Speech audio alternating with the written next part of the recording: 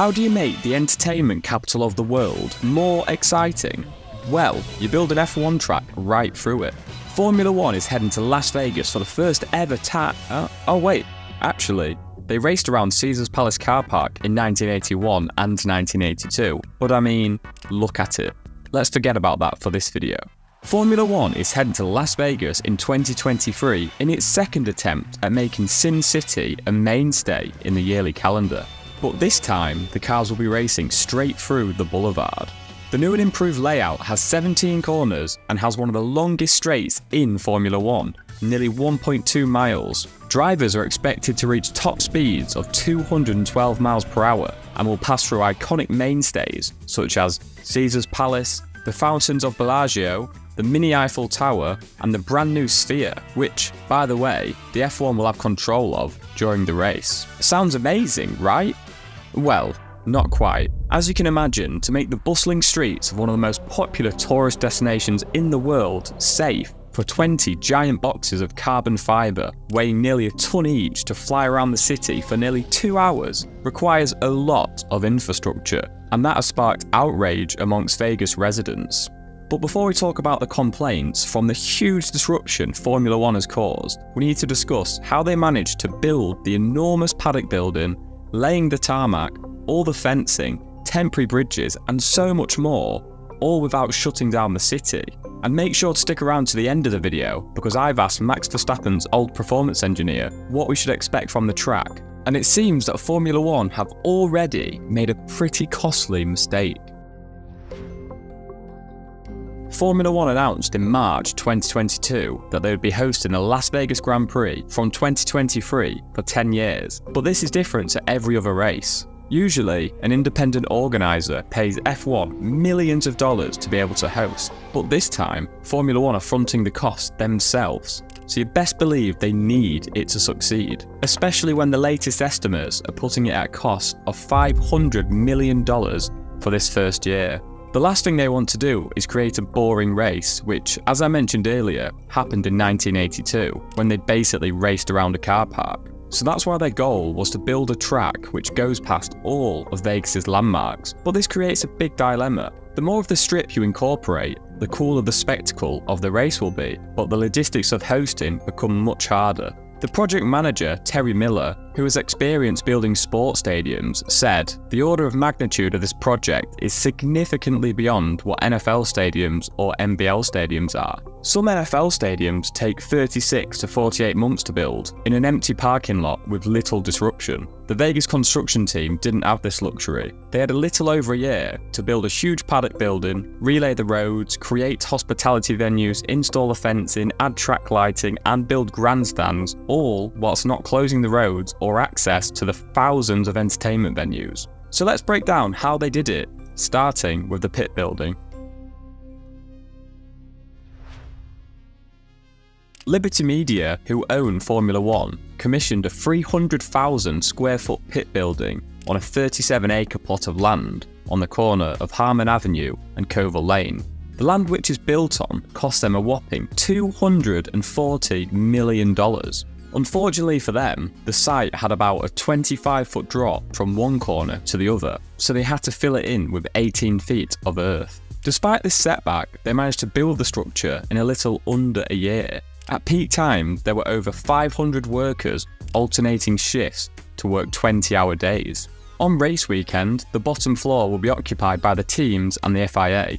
There are 13 garages with 3 bays each. The second and third floors will host multiple luxury hospitality areas, including one on the terrace. And if you want to be part of the Paddock Club, you can pick up a ticket for just $15,000. And of course, to finish it with a touch of Vegas, just behind the building, they have the world's first F1 chapel. So yes, you can actually get married there.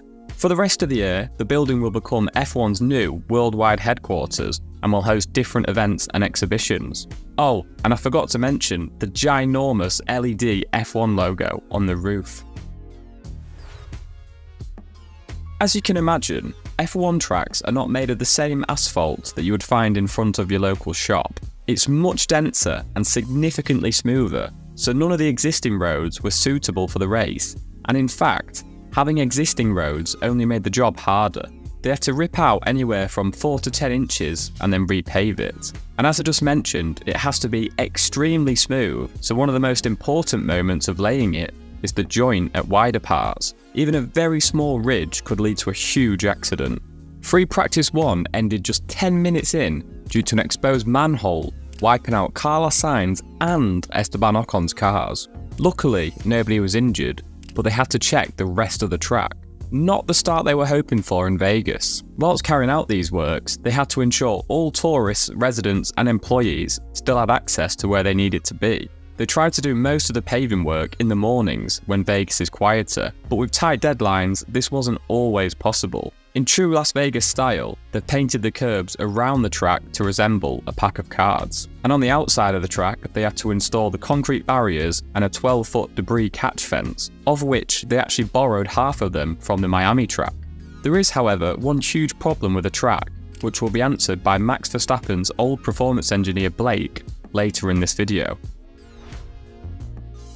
As it's a night race and is kicking off at 10 PM local time, a lot of lighting is needed around the perimeter of the 6.2 kilometer track. The actual amount of lighting is quite mind-blowing. There are 1,600 floodlights, 8.2 kilometers of metal truss to support the lighting, and 32 kilometers of cabling. All of this was ordered brand new for the race, but it was the same team who installed Singapore's lighting rig who did this.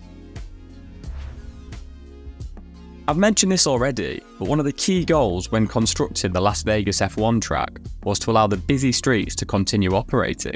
But when you run a track through a city, this becomes pretty hard. So what did they do? We don't have a lot of overpasses in the resort corridor that allow traffic to move freely over the main circuit area.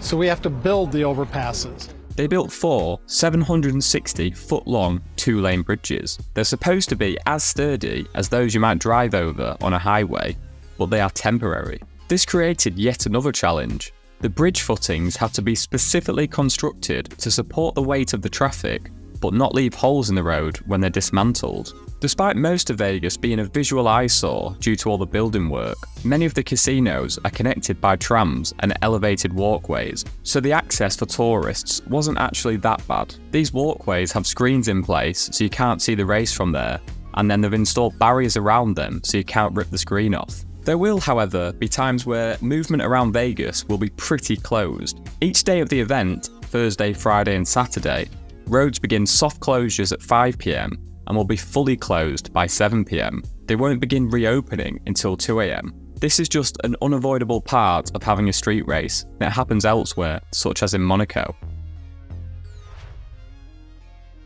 There are 4 main complaints with the Las Vegas Grand Prix: the disruption, the race time, the ticket prices, and the track itself. Everything discussed in this video has obviously caused disruption, and it would be an understatement to say residents are fuming. Traffic on Las Vegas Boulevard has been reduced to a slow crawl, and pedestrians are being funneled along narrow walkways. One resident even said, "Life as I knew it ended when the construction started." F1's response to this is that it's expected to bring $1.7 billion of revenue to Vegas, so it should be the very definition of short-term pain and long-term gain. Whilst the construction works have been a pain to Vegas residents, it has been made worse by the fact the $2.3 billion sphere was also being constructed at the same time. It only recently opened on September the 29th.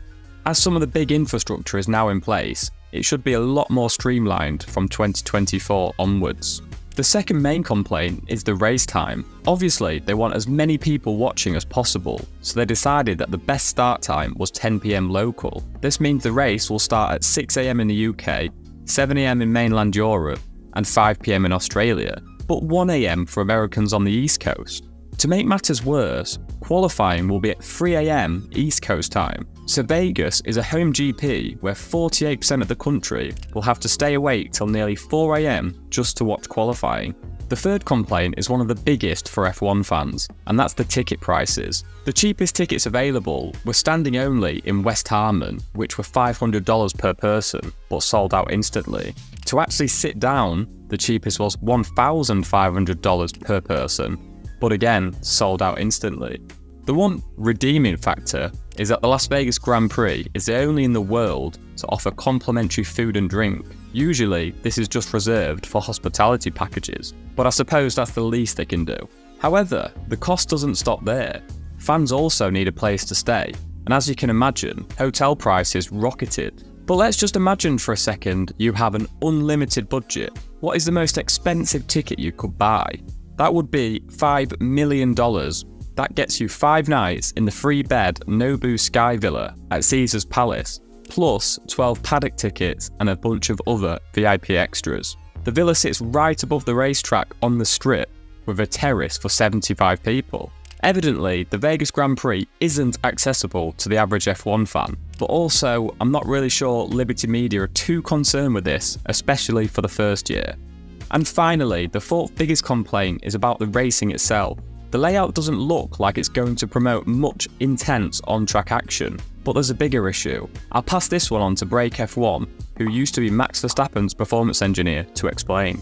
Because the race is at night, the track temperature will be closer to the ambient temperature, and it's November in Las Vegas. The ambient temperature could be down as low as 5 degrees Celsius. Formula 1 tires don't really generate a whole lot of grip when they're cold. Also, considering the tarmac is brand new, the grip will be even lower than normal, and to compound that, there aren't any support races other than Formula 1 on the track this weekend, so that's going to be a really low grip track for most of the weekend. I expect most of the overtakes to be at the end of the long, nearly 2 kilometers straight down the Las Vegas Strip into turn 12. I think this is going to be a very unpredictable and exciting race. And if you want to learn a little bit more about the technical side of Formula 1, once you've got to the end of this video, check out the link in the description below for my YouTube page. So yeah, clearly the track temperatures could be an issue.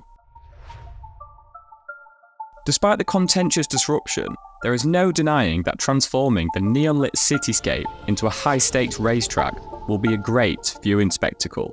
Formula 1's huge bet on the Las Vegas Grand Prix may prove that in the world of racing, controversy can amplify the excitement. Even if the race itself won't go down in history books, the event certainly will.